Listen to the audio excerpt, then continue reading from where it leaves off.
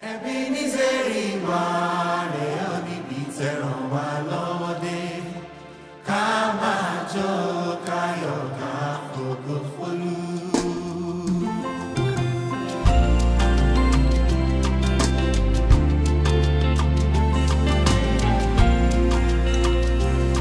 the volunteers, I know that it's a tradition of volunteers to always want to put in service. But please, this evening, don't do anything. Just sit down and stretch your hand and order whatever it is you want.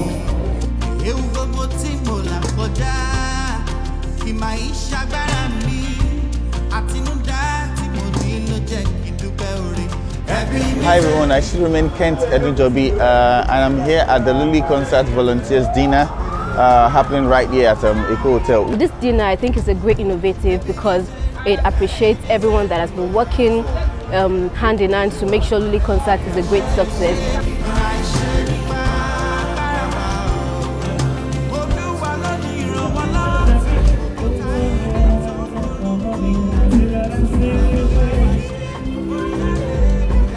We've actually been planning this dinner, I think sometimes in 2019. We promised our volunteers that we're going to have a dinner. And in 2020 we planned for the dinner. We went as far as paying for Classic Events Center for the dinner, but due to COVID, we couldn't hold. What we are doing here today is a volunteers dinner, first of its kind.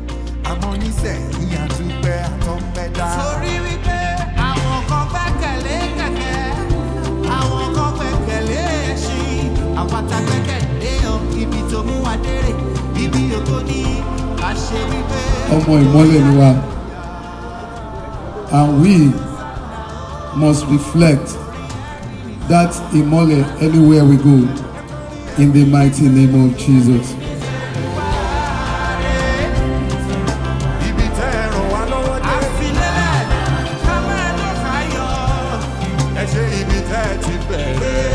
On behalf of Luli Concert team, for being stylish, we say congratulations.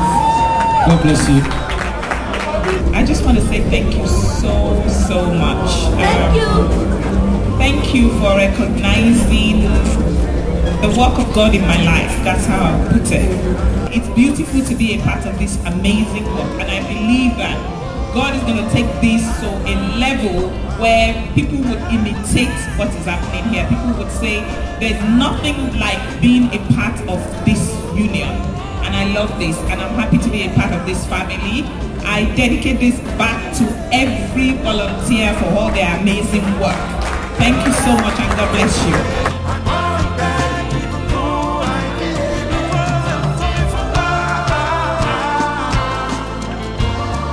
Today we are here to host our volunteers to dinner because they've been exceptional, they've been very helpful, and they've done a whole lot to support Luli Concert and to make it a huge success, and we thank God for that. I'm so excited for the dinner. It's a really good platform for volunteers to get to know each other better, and for a program as big as Luli Concert, you really need something like this to, help us bond. I'm so excited about today because it's all about the volunteers today. It's not about running around trying to make them do one thing or the other. It's about celebrating who they actually are, who they have been to the team over the years. And we are glad that they have supported us by giving out their all, their best. They've supported in all ways necessary, and we know they're going to have a full time.